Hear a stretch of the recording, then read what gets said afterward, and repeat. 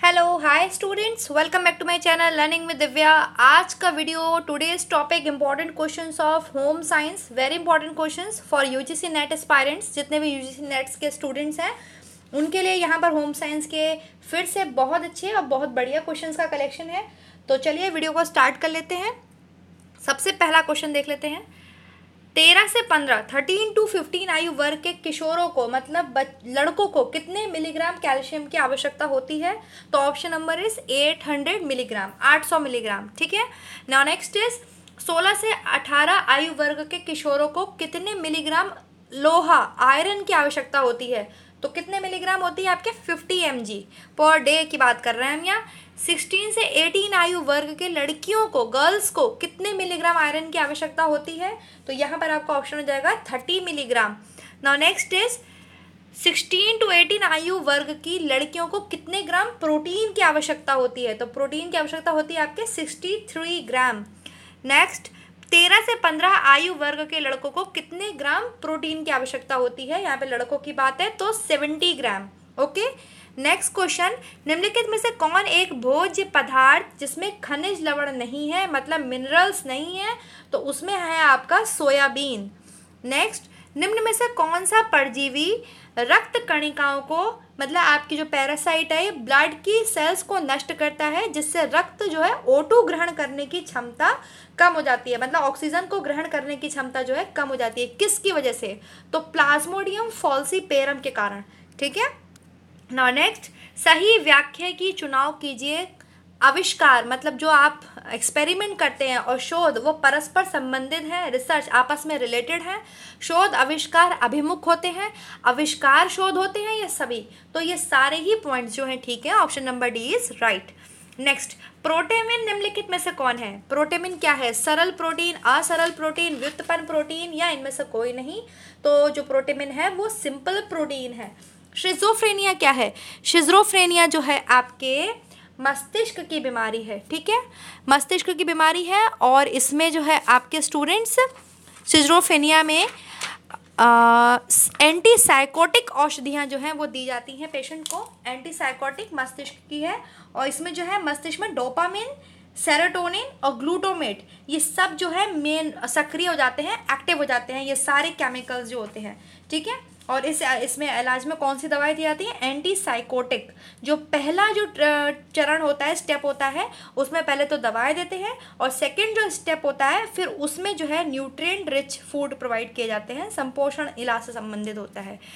Now next is विभिन्न भोज्य पदार्थों के अंतर्गत दालों में कितने प्रतिशत जो है कार्बोज की मात्रा पाई जाती है?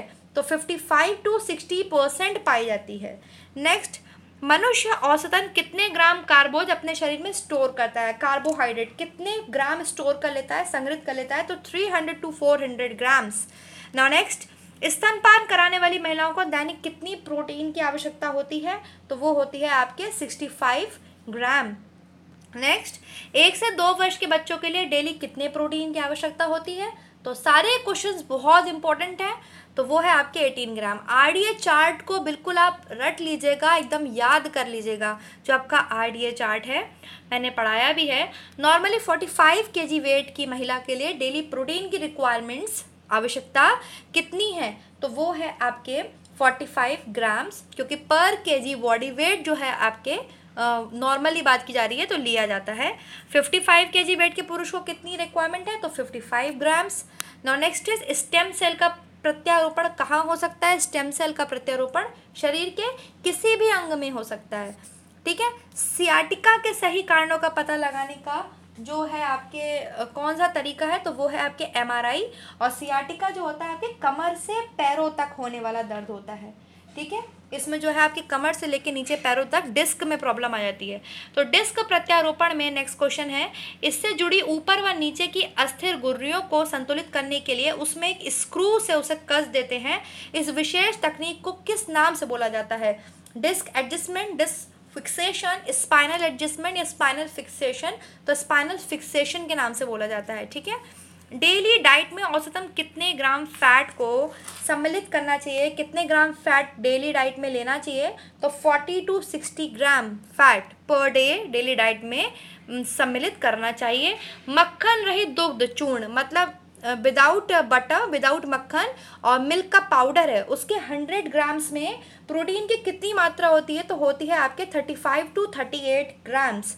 Next, हैबिटुएशन theory. हैबिटुएशन थ्योरी का प्रतिपादन किसने किया? तो जैन मैकवर्थ ने किया है। एंड द नेक्स्ट इज, निम्नलिखित में से किसमें थायमीन नहीं पाया जाता? विटामिन B1 नहीं पाया जाता, तो आपके सोयाबीन में नहीं पाया जाता। एंड द लास्ट क्वेश्चन इस वीडियो का, कार्बोहाइड्रेट्स के पॉलीहाइड्रोक्सी एल्डिहाइड या कीटोन मात्रक कहलाते हैं क्या? मोनोसेक्राइड्स, ओलिगोसेक्राइड्स, डाइसेक्राइड्स या पॉलीसेक्राइड्स? तो ये पॉलीसेक्राइड्स कहलाते हैं। ओके स्टूडेंट्स, तो यहाँ पर ये क्वेश्चंस इंपॉर्टेंट खत्म होते हैं। वीडियो कैसा लगा है कमेंट करना, लाइक करना मत भूलना। अगर आपको किसी भी क्वेश्चन का आंसर लगता है कि दूसरा हो सकता है तो प्लीज़ उसको रीचेक ज़रूर कीजिएगा और मुझे कमेंट बॉक्स में कमेंट करके ज़रूर बताइएगा। Thank you so much students. Next video में मिलेंगे और अच्छे क्वेश्चंस के साथ। जब तक आप पढ़ते रहिए। Bye students.